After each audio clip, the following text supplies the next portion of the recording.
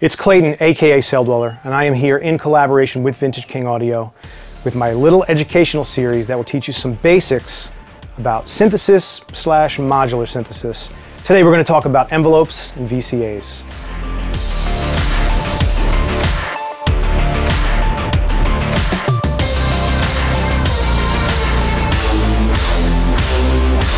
So an oscillator will constantly output sound. So how do you get it to stop outputting sound? You have to send it into a VCA, which is a voltage-controlled amplifier, although that's a little bit of a misnomer because most of them are really voltage-controlled attenuators, and I'll explain that difference in a second. But if I come directly out of an oscillator and go into this input, you'll hear that it's constantly making noise, unless I turn the level all the way down. So that's why this is an attenuator, because at its max, the level should be exactly the same as it would be just directly coming out of the oscillator.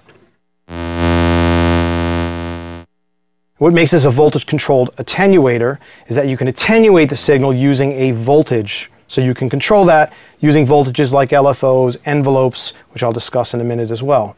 So why do we need VCAs and envelopes? Well, let's start with an envelope, because that is how you shape your sound. Generally speaking, of course this is all general, but you'll find this pretty common across the board. Most envelopes you're going to find have 4 stages: attack, decay, sustain, and release. And usually in that order, but not always. When you hit a keyboard, for instance, you're sending not only pitch information to your oscillator, but you need to send a gate which tells the envelope, hey, we've got a signal, do something. When this envelope receives the gate, it acts according to your settings on that envelope. So your attack portion of the envelope, which is your first stage here, is how quickly your sound is going to reach maximum volume.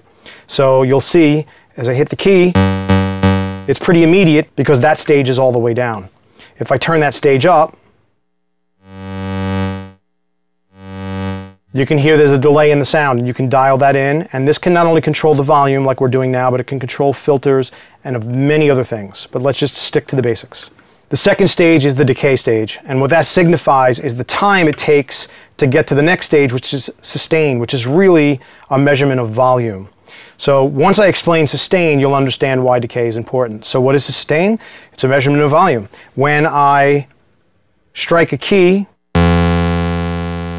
that sustain level, because it's all the way down to 0, is basically off. It's a measurement of volume. If I turn that up, it's at max. How quickly you get to the sustain setting is determined by the decay stage.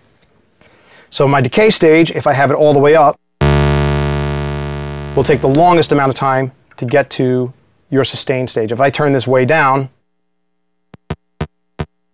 you'll see that all I can get, no matter how long I hold this key, I've only got a short little pluck. Now if I turn them both up, which is kind of typical for how synthesizers work, that means for as long as I hold a key, my sound will hold. And then the release time, when I take my finger off that key, is controlled by the release stage. So if I have that all the way down, it will be immediate. The more I increase this, the longer the tail of the sound takes to fade out.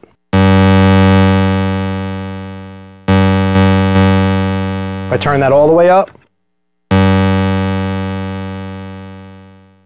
all different envelopes will act a little bit differently from each other, but in general these principles apply to almost all envelopes. What if we wanted to use a second envelope, and I'm using the same gate from my keyboard, I'm just multing it, so I'm sending the same exact gate to 2 envelopes at once, but this one is completely independent, and I'm sending this to the frequency of the filter. So what that will allow me to do is now have a second envelope which will control the filter, while the first envelope is controlling the overall volume of your sound.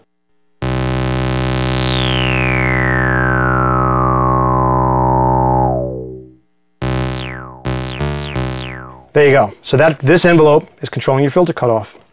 So let's make a nice tight plucky bass sound. So what I'll do is I'll make sure that my duration is set very low, sustain is off, and release maybe a tiny bit.